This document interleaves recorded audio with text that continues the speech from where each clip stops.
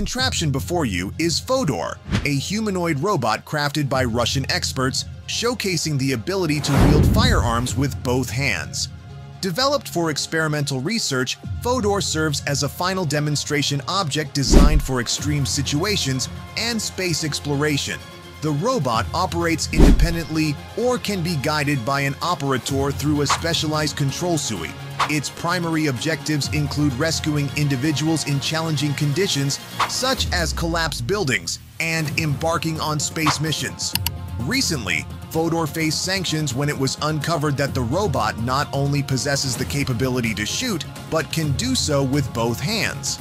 This revelation led foreign companies to cease the supply of components, including gears, sensors, engines, cameras, and computers.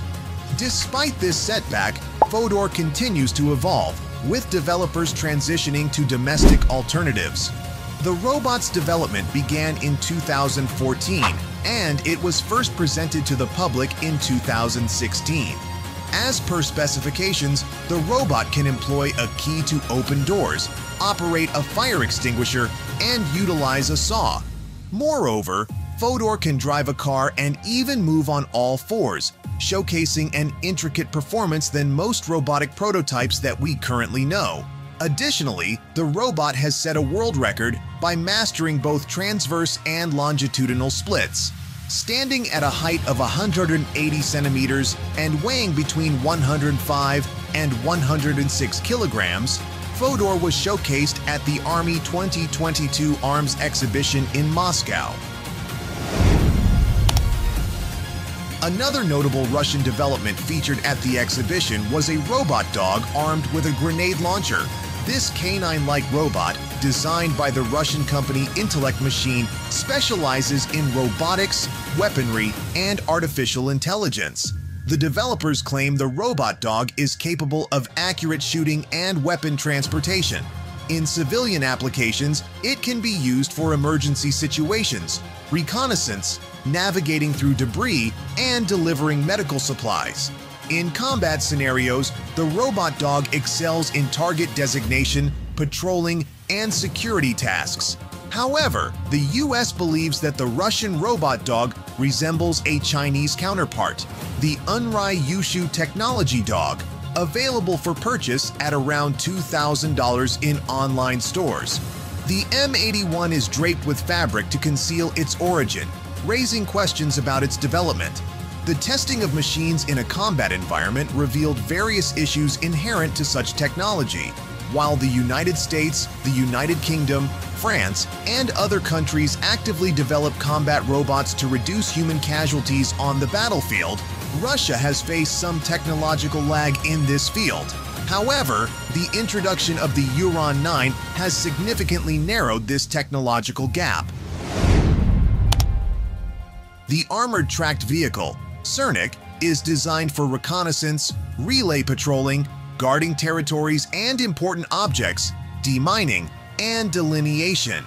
Operating in 3 control modes: manual, automatic, and direct control, this robot weighs no more than 7 tons and can reach speeds of up to 40 kilometers per hour with remote control and direct visibility.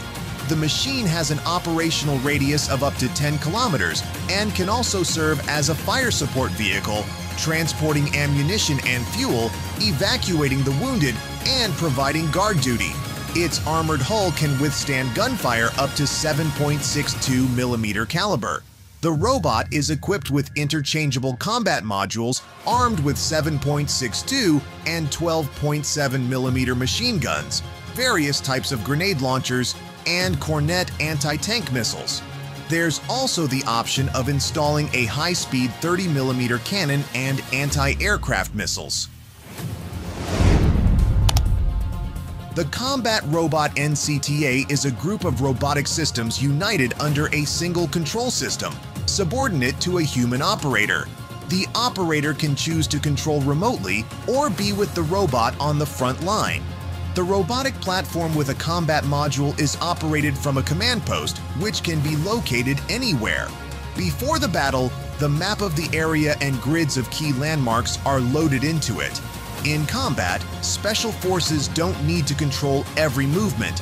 Pressing a button and selecting tasks suffices.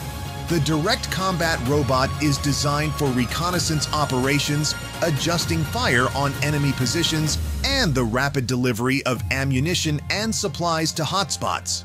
The Combat Robot Marker is a robotic platform resembling a small tracked robot.